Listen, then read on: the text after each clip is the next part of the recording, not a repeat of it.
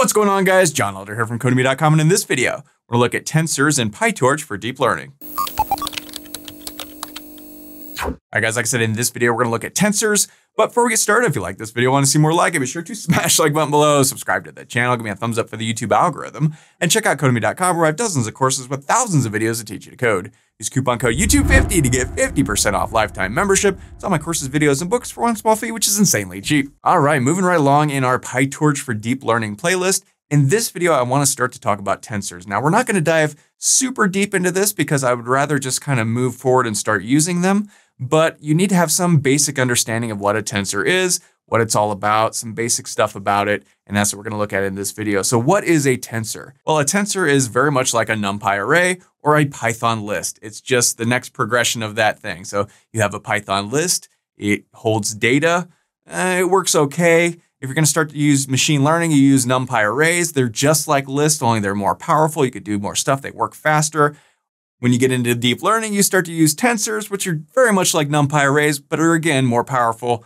They allow us to do all kinds of different things, and they're more suited for GPU use, so we can use them using GPUs to do faster stuff. So in PyTorch, a tensor is a torch.tensor, and it's a multi-dimensional matrix containing elements of a single data type. Now, it doesn't have to be. It can be a scalar. It can have one level. It doesn't have to have multi-dimensions, but they generally have multi-dimensions, and it's just a big matrix, right? It's very similar to a Numpy array, but full of fun things that make them work better on GPUs versus regular CPUs. The default data type is float of 32. Now, a default data type in Numpy is a float 64, I believe. So it's a little different there. You can change it into 64, float 64, or anything else you want, really. And we'll get into that in the future, but the default is float 32. Just sort of keep that in mind. And of course, it is more suitable for deep learning than a Numpy array. So I've got my Google Colab open, and I've got a file, I'm calling it Tensors. And as always, you can find a link to the code in the pinned comment section below, as well as a link to the playlist with all the other videos in the series. So check that out if you haven't so far. So let's just kind of walk through this from the very beginning. So you have a very basic understanding of what these things are. So right away, I'm importing Torch. We always want to import Torch. And I'm also going to import NumPy as NP so we can play around with Numpy arrays a little bit just to see. But what I really want to do is start out just very basic with a Python list so you can really connect the dots and not be overwhelmed by what a tensor is, because it can get overwhelming if you really dive into it because there's so much stuff you can do with these tensors. But I just want to make it very easy in this video. So let's just create a list, right? My list.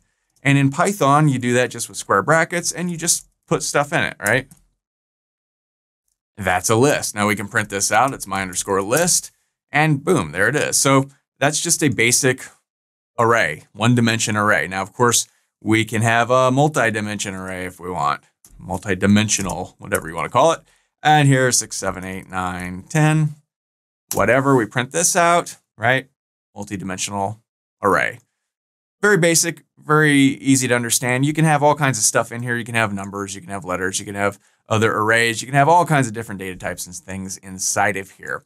Well, okay, that's your basic Python list. We all understand what that is if you have any Python experience whatsoever. Very basic, very simple. A Numpy array is really not much more complicated. Before we get into Numpy arrays, I've got an entire YouTube playlist on Numpy arrays. If you want to deep dive into them and get a really good fundamental sort of understanding, head over to youtube.com/@Codemy.com. That is my channel there. Click on playlist, and here we go, this Numpy playlist. I'll put a little thing up there somewhere that you can click on if you want to dive into this. But, you know, there's just like 9, 10 videos that give you a basic fundamental understanding of what a Numpy array is and how to use them. So check that out if you're interested.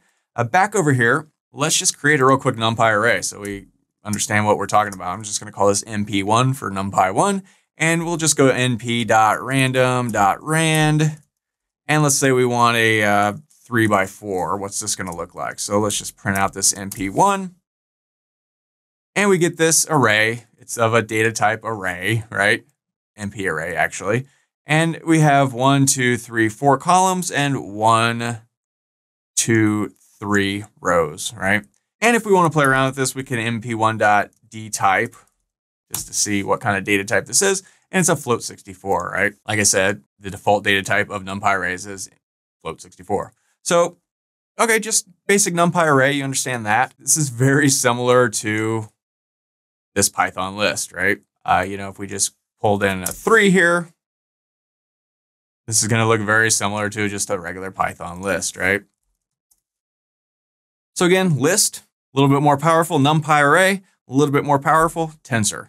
All right, so to create a tensor, I'm just gonna call this tensor underscore, I don't know, let's call this a 2D one. We just call torch dot, let's just create a random one. And the same thing, let's go 3, 4, just like our Numpy Array. And if we want to take a look at this, tensor underscore 2D, you can see right here, it says tensor. Up here, it says an array. So this is a Numpy Array. This is an actual tensor. It's its own thing, right? And again, 1, 2, 3, 4 columns and 1, 2, 3 rows. So if we kind of look at both of these, this guy and this guy, they look very similar, right? They act fairly similar. You know, if you understand what a Numpy Array is, you basically understand what a tensor is. Just more powerful, has more bells and whistles, and you can do more stuff with it. And like I said, it's sort of designed for deep learning. So that's cool. And, you know, you can have these however you want. Let's go tensor 3D. And this is just going to be a torch dot, well, let's go zeros instead of random. And here, let's just go, I don't know, 2, 3, 4. Here, if we tensor underscore 3D this guy, we see now we've got 1, 2, 3, 1, 2, 3. We've got 2 of them, right? 1, 2, this guy. And again, 3 rows, 1, 2, 3, 1, 2, 3, and 4 columns, 1, 2, 3, 4. So you can go back and forth from these, from tensors to Numpy Arrays. If we come up here and grab our Numpy Array, we can, let's say, create tensor out of Numpy Array. So I'm just going to call this my underscore tensor. And this is going to be a torch.tensor. And we'll just pass in our MP1. And then here, if we want to print this guy out, my tensor, we can see now it's a tensor type instead of up here, it was an array. So we converted our Numpy Array into a tensor. And you'll notice the default here is float64 because the Numpy Array was a float64. If we come down here to our regular tensor, let's go right here and go tensor underscore 2D dot type. Now let's go D type, get the data type. That's a float32, right? So I'll comment this out.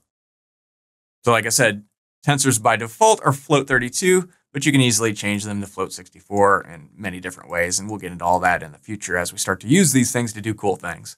So, you know, we can really dive into tensors, and I don't want to do that because I don't want to get bogged down. I want to get more into deep learning stuff and start doing fun things before we get tripped up with any one thing.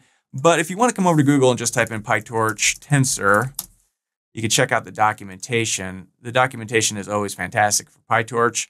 You can see a little definition, 32-bit, 64-bit, all the things. And if you come down here, you can see there's just a ton of functions you can pull that you could use on these. So if you want to read through these a little bit, just to get a quick idea of some of the things you can do with tensors, I would definitely recommend that. But we're not going to go through that because, as you can see, there are like hundreds of them, right?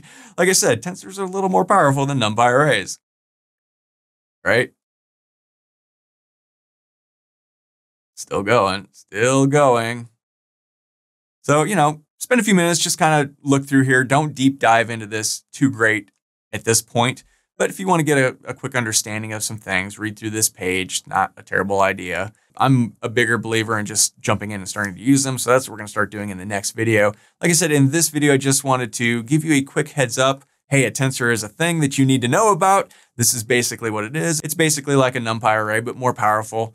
Remember, we're going to be using GPUs versus CPUs with all of our deep learning things because it's much, much quicker. And Google Colab gives us a free GPU.